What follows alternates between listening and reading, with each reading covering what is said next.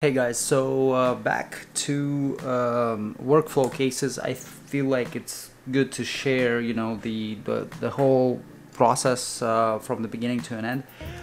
Today I'm working on a monolithic device. It's an unusual, traditional type of shape to a flash drive.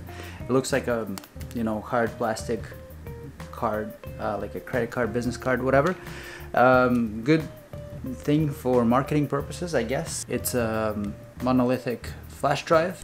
So let me take you through the steps of getting this inspected and what I do when these cards or flash drives come in.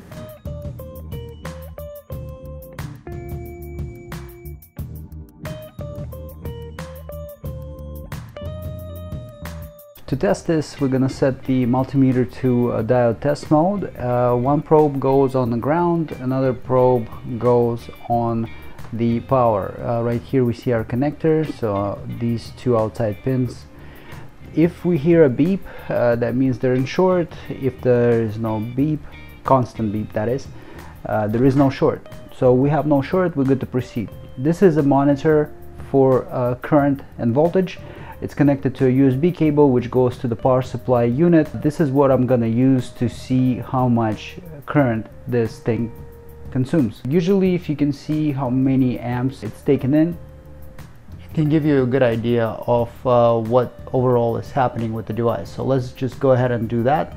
I plug in the device and power up. So we're getting 40 milliamps. That's a really good reading for a flash drive. We can then take it to further testing equipment, which is going to be a deep spar USB stabilizer. This box I use for everything that is USB related to test it out first, once I know there is no short. So we power on the device and now we wait. Anything is happening here? We get the device to show up, that's great. 14 gigs, probably 16 gig flash drive. So I'm gonna go ahead and open up RStudio. Usually that's what I would use for quickest browsing of the unit, and scroll down.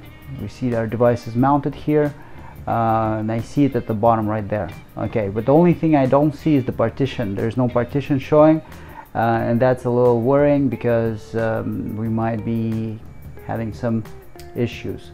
Let's go ahead and open up the hex view editor, because as you can see, other drives, they do have partitions, but this one isn't showing anything, so we might have problem with how this unit translates data. So if we go into hex view and edit, immediately I see a pattern of FF. That's but there is something wiped in the front, so I'm not too sure exactly what to make of it. But we see predominantly the unit shows up as blank. So what could it be? I mean, there are a few things we can try and do.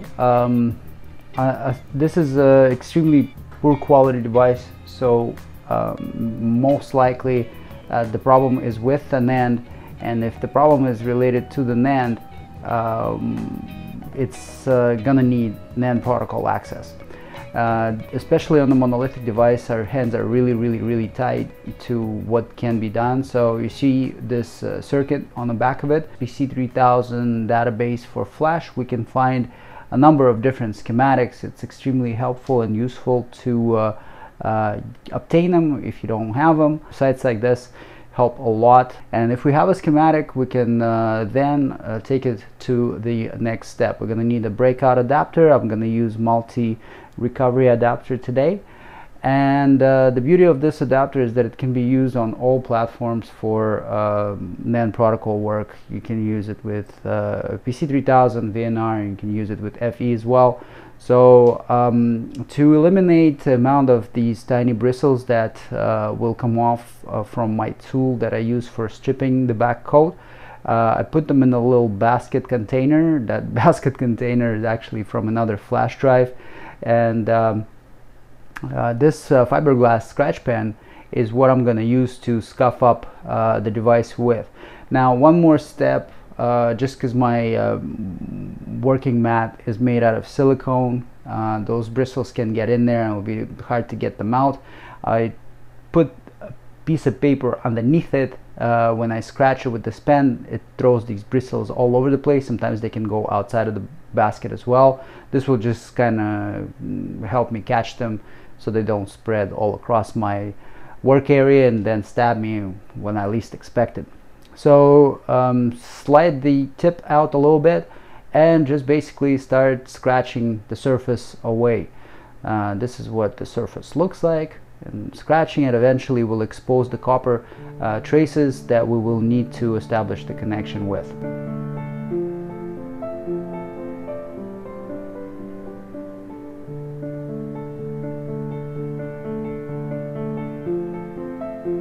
Once we're done, just gonna apply a little bit of alcohol. First, it's gonna help release the glue and also wet some of these bristles so that they don't spread around.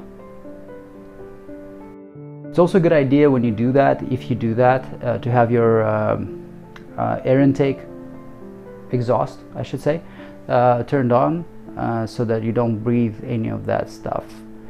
Some of those particles can get airborne. Just a quick wipe down. I saw a few bristles that got away from me. So I'm gonna tape the device to the adapter and we need to tin all of the contacts that we're gonna be making connections with. A lot of them are on this side, a little bit here, a little bit in this corner as well, so I'm gonna put some more here. I find that you don't need to put a lot of flux on it. The iron I'm using, it's a very good quality iron. It makes soldering a breeze when it comes down to these things. And on the left hand side we see all the signals that we're going to be linking up, so they're going to need to be pre-tinned as well. So this is an adapter I haven't used for NAND protocol breakout yet, so apply a little bit of tin on all of these pads. That will just make the work later on a lot more easier and quicker. So just add a little bit on every one of them and we'll be good to go. On top we have a connector. Since our device is still functional somewhat, it's very useful to have access to a 4-pin of the connector and make that manual connection on top as well, because if we want to test something in the future, we can just easily plug this breakout adapter through a USB cable into a USB port and our device will work just like it did before we took it out. I'm gonna tin this area, and to tin it, I'm just gonna add a little bit of solder here and there. We don't need to you know, have like this little solder half a sphere to make contact. Just been kind of using very light attachments lately, and it's a lot easier to control, a lot faster to link up. And the wire I'm using is 42 gauge today, and it's isolated. Obviously for this kind of work you will definitely want isolated wire. A lot of you ask me where I got this wire. I got it on eBay. You can buy them in big rolls. There's no specific link, but just go into eBay and type in enameled copper wire. You're gonna see a bunch of them, different spec, different widths, sizes, etc.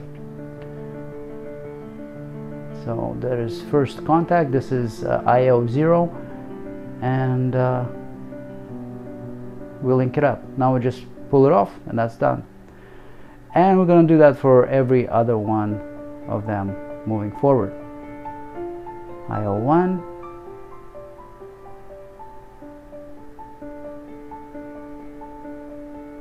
IO2,